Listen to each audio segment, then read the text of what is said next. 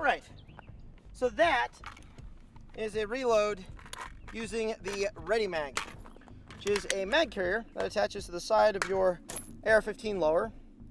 That gives you an extra magazine. Now, with training, you can be pretty fast with it. This is my first time really using one.